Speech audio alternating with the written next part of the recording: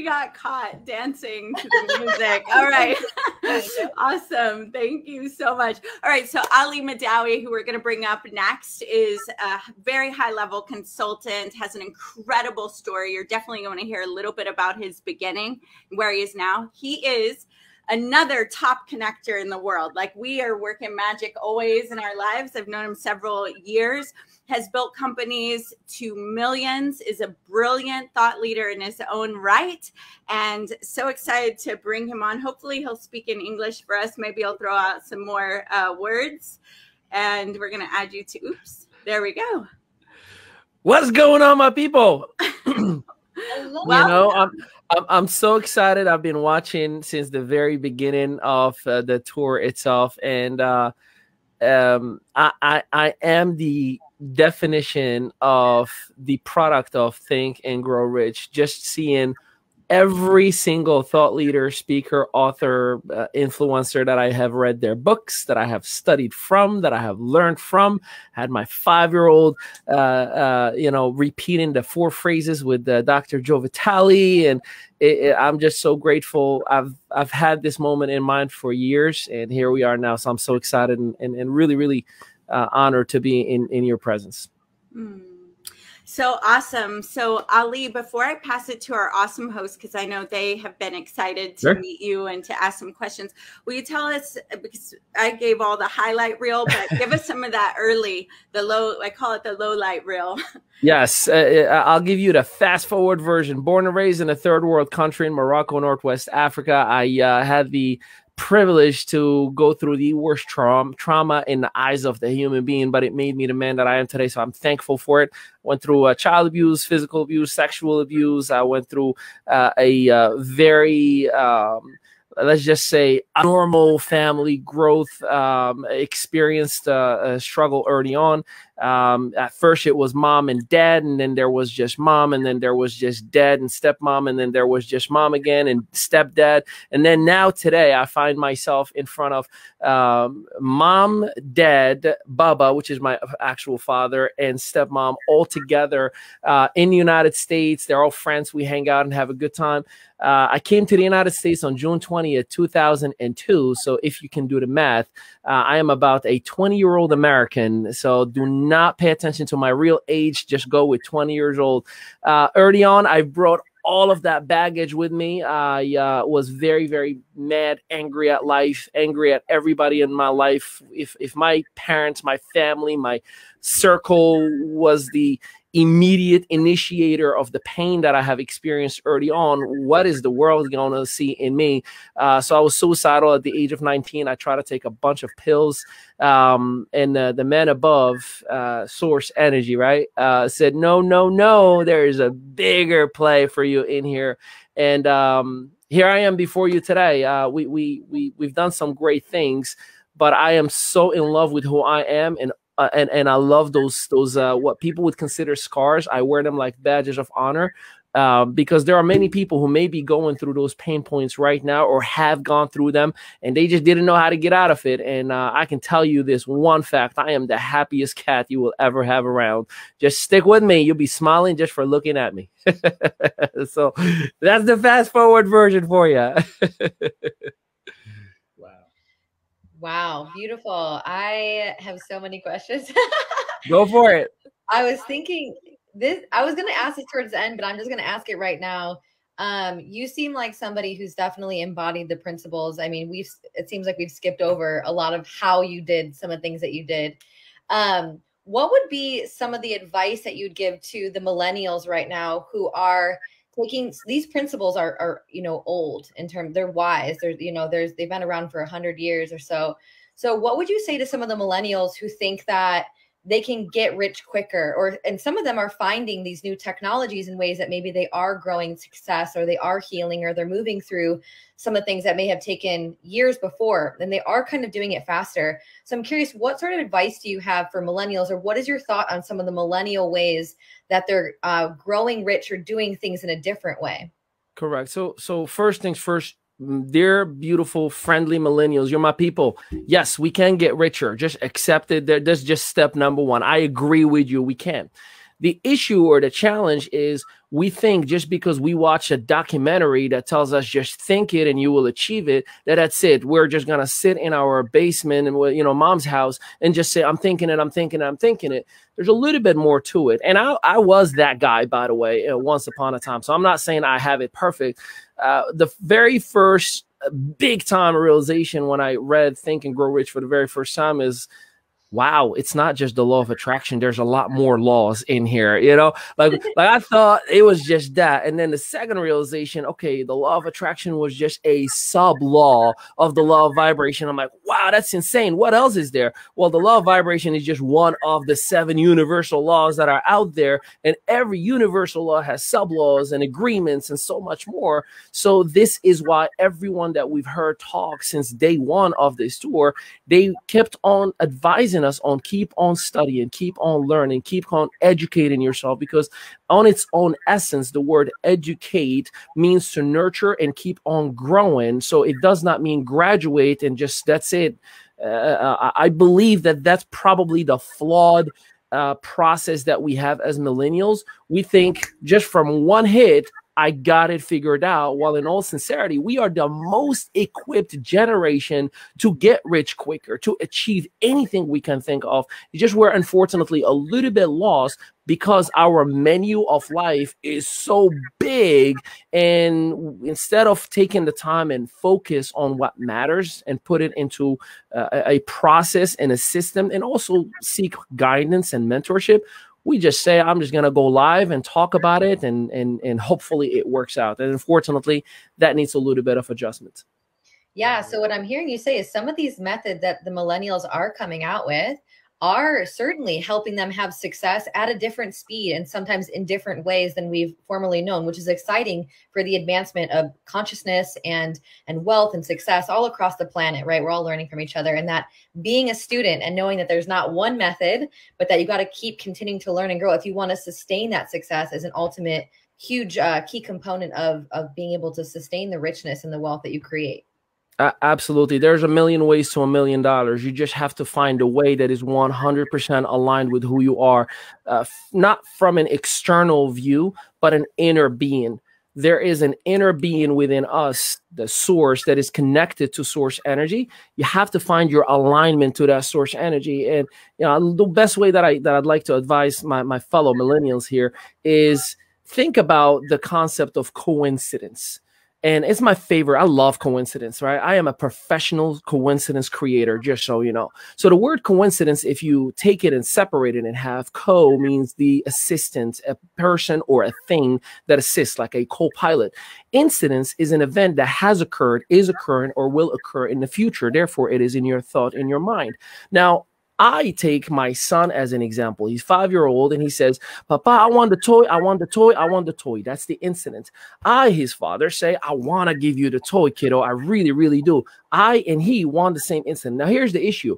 He wants the toy now. I say, you have to eat your food first. So there is an issue of alignment. Now, the moment he finishes his food, and I'm like, my kid finished his food all by himself, the alignment happens. And therefore, I'm like, here is the toy. He says, thank you for giving me the toy.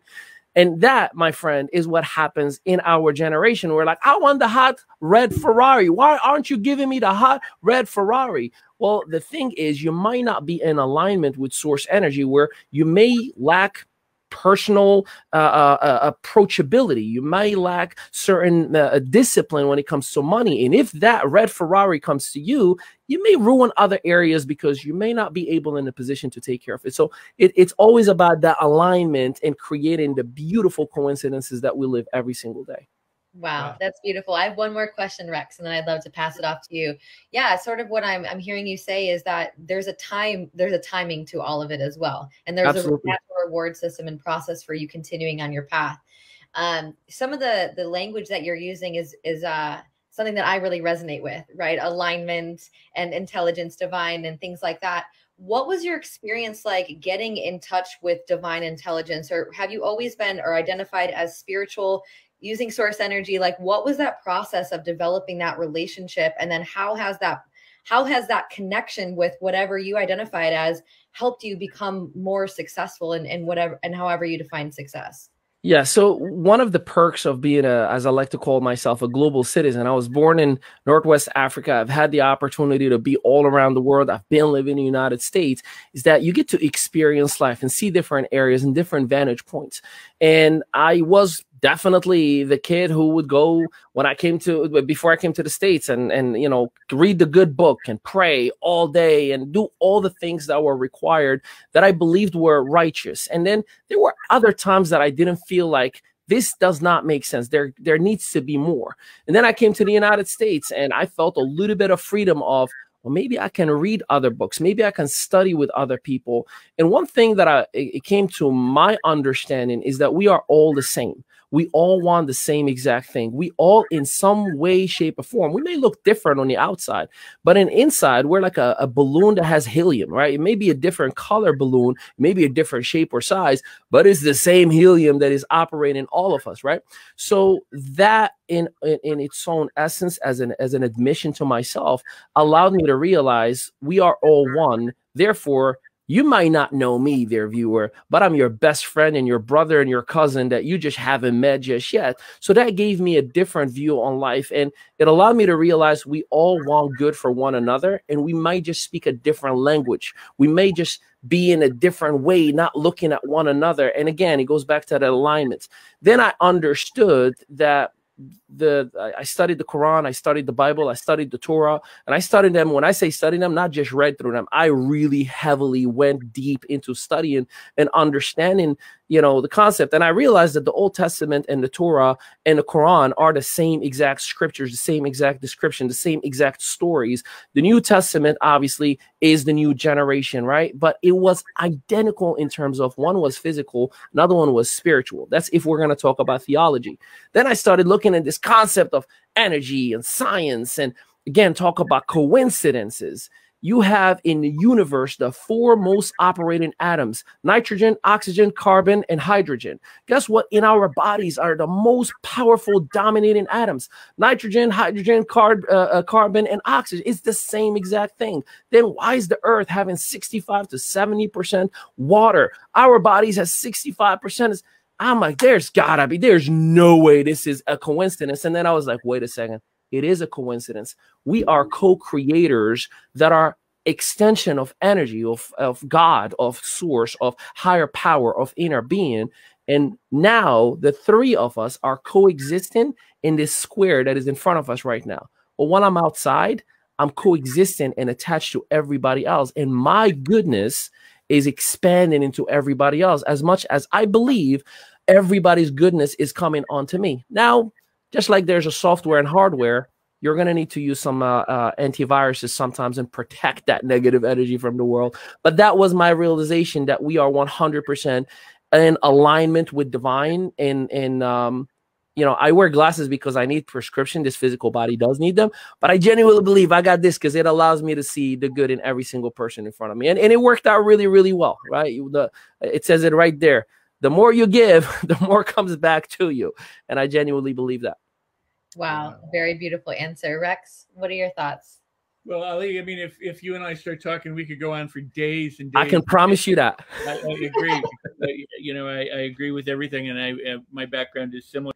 I want to make a couple of statements and then bring Please. That around as a question. One is, it would probably be fair to say that there's a lot going on and it's rapidly changing. Not necessarily the way people wish it would or want it to, but it's rapidly changing. The other statement I would make is it's probably fair to say that everybody has had abuse in some way, form, or shape in their background and their conditioning. Even the silver spooners who seem to have no problem, when you listen to Napoleon Hill talk toward the end of his life, said most of them are screwed up really badly too. Yeah. They just have a lot of things. So it's fair to say most people have difficulty. They've all got conditioning, and we're all global citizens because we're on the same rock circling the sun. So and made of the same stardust, which is. But Hill said in the opening of the chapter on imagination that a rapidly changing world is ripe for people to become rich or wealthy or healthy or better, because all of those changes stimulate or give stimulation to the imagination, which means we then can create better things. Sounds like that's very much what has happened for you. that in your life of changing and adapting, that you're able to put into practice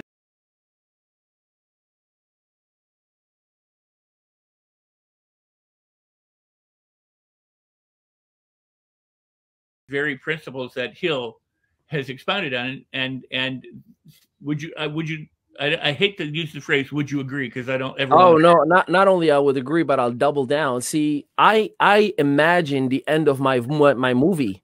You know, some of us, unfortunately, you know, we are our own Rocky Balboas, and like, you know, we get knocked down and we're down, and we know possibly how the end of the movie is going to be. But guess what we do? We get up and turn off our TV. We turn off our real life TV. We're like, all right, I'm down. That's the end. No, it is not. Not only that is not the end, but there are sequels. And if you use your imagination, you can absolutely follow through, create, and have it all in front of you. Now, here's what I will put as a side note. We just have to educate one another, because unfortunately, a lot of us millennials are misled, or they're given a little tiny portion of the information, right? Or knockoffs. You know, like you just go to Amazon and you see how many knockoffs of the original copies of Think and Grow Rich, and it's just ridiculous. But that's just the danger of not having the proper information. But there is a season to reap, and there's a season to sow, right? But you got to understand that it's always about 2 to 3 seasons apart.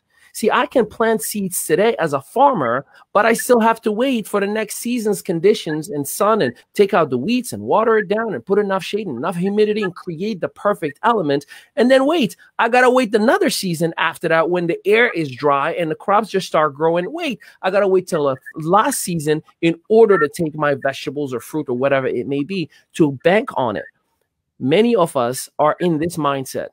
I just planted the seed. Come on, give me the fruit now. And that's unfortunately why, you know, everything that is around us, it is our own creation.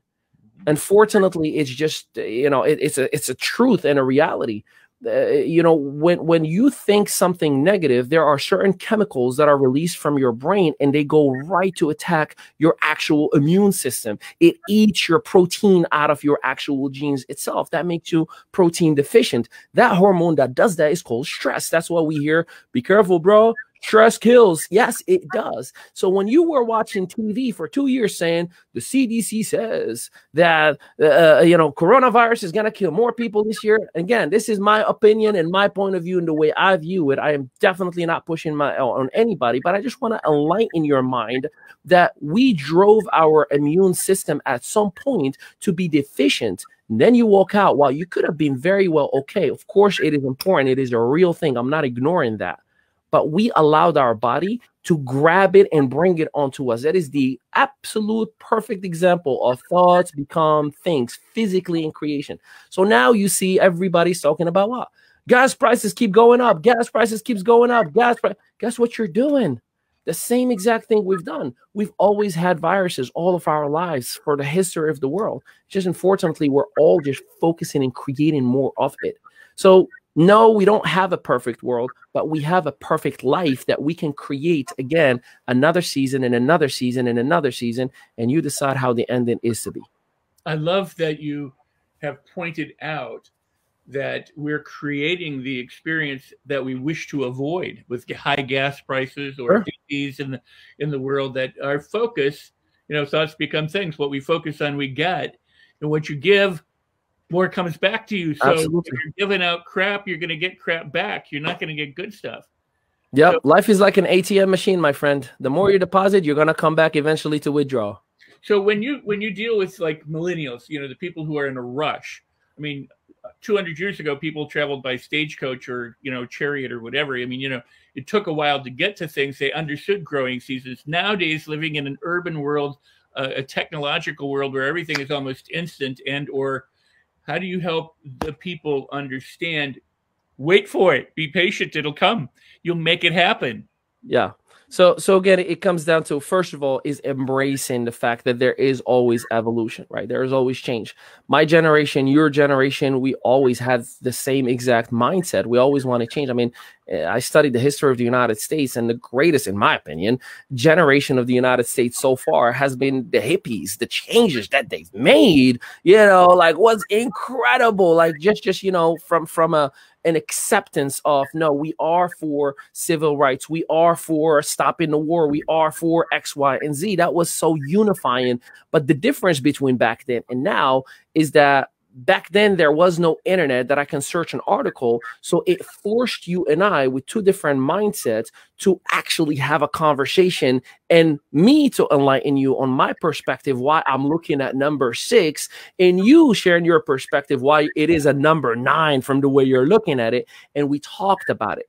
Now, because of what is going on social media, because of what's going on a digital space, I mean, I can guarantee you I can find something bad as much as I can find something good about anything. I mean, it's just the way it is. But what I will tell you, working with millennials, I usually embrace, hey man, I get it. We have everything with one quick click. Do not push back, because just like the 70s, when they were like, you bunch of hippies, all you want to do is get high and sing and sit outside, right? It was a sense of pushing back on something that they saw as good. Well, guess what you're doing to the millennials, mom and dad, when you tell them all you're doing is you're on your cell phone, and while he's looking at how to trade, or you know what the market is looking like, he's like, mom, I'm making like $500 without you right now, right? Don't force or push on a millennial, because he or she will push back. There's a study that showed millennials care more about freedom and the ability to do what they love more than making money or owning a house or getting married. The traditional way is not the millennial way. So I personally embrace change. Hey, I get it. We're going to wear, you know, dress shirts above and, you know, khaki shorts. And yes, I'm planning on playing golf with you afterwards. But there are specific fundamentals to any type of business or movement, or there's just a checklist that if you don't go through this checklist, I kind of almost can predict the sense of failure you're going to have or success. So if you want what I have, you must do what I've done. And therefore, here's my checklist, dear millennial. And good news, I have it on a tablet. I want to pass it over to Chris in a second, but I want to say thank you for honoring my generation. You're too kind. It was fun. It was a good time. And but the other thing is back in those days that you talked about, you know, we had to go to the library. We had to actually get a card catalog. We had to go through the card catalog, find whatever it was you were looking for, then go and find the books, and then go through the books and find out whether or not, you know. And today you just go to the internet, you get Google, you get a bunch of stuff that comes up, and you can't even verify a lot of the veracity of these things. So there's this lack of legwork that is at our fingertips now, that differs from how we had to do it in the old days. We had to do our own research. But Mr. Rex, to your point, I'm still in control of my paradigm and belief system. I have the privilege, the honor, the power to do some due diligence and some homework based on my core values. You know, you give a good person money, he'll be more good. You give a bad person money, he'll just be more of a jerk, right? So I choose to identify, is this verifiable? Does it make sense? And does it align with my core values and my inner being? So while, yes, there may be the giant techs, I'm still in control. And I hope everybody knows that. This is amazing. And I got to say, Ali, it's been a pleasure and privilege to hear you speak. And for those that may not know, a New York Weekly named Ali one of the top 10 aspiring upcoming leaders in the whole country for a reason. When you hear his story, when you hear how he grew up in situations and circumstances where it was very simple and easy for him to just use those as an excuse, but instead he rose and created a life on his own terms, it's truly inspiring. And I want to thank you, Ali, for sharing your story, not only today, but with all the other endeavors that you have in your life, because your story is powerful. Your story is inspirational. And when people hear your story, I don't want to hear any excuses from them, right? Because, you know, first of all, you look good for 20. And the things that you're doing is truly remarkable. So a pleasure and privilege to have you here with us, sir. Any parting words before we transition? Yes, welcome adversity, because adversity is the biggest deposit in your bank account, is the biggest deposit in your success. I can assure you and guarantee you, it is only through adversity that you can grow, that you can become the strong leader, influencer, whatever you could imagine. Welcome adversity. You must go through it in order to know how to get somebody else out of it. It's like you got to mess up your credit score if you want to know how to fix it, or you got to fail at a job before you learn that you are good at a different one. It's part of life. Do not be afraid of it. It's the the stairs to getting up to that success that you would want to have. And thank you so much for not only the Los Angeles Tribune, not only the UMO, Adora, you are amazing, incredible, and to the whole Think and Grow Rich family and the Napoleon Hill Foundation and everybody else, millennials, stop cheating and buying knockoffs. Get the original stuff. You are robbing yourself. I can tell you from experience. Get the original stuff today. Appreciate you all. Much love. You got to treat yourself. Ali Mehdaoui, New York Weekly's top 10 thought leaders of the year. Thank you so much for sharing your wisdom. We're going to take a very quick break, and we'll be back to wrap up day 3.